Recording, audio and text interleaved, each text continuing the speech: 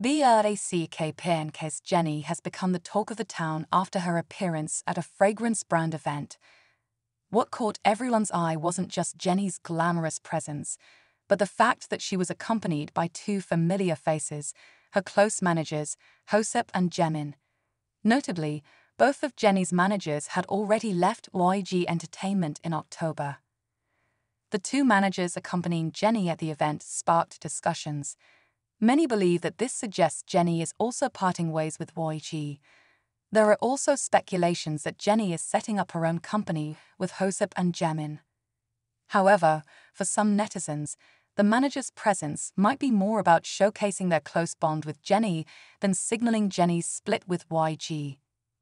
The rumors surrounding Jennie's departure from YG gained attention back in September, when Korean media reported the rumor of Jennie establishing her own company after turning down a contract renewal.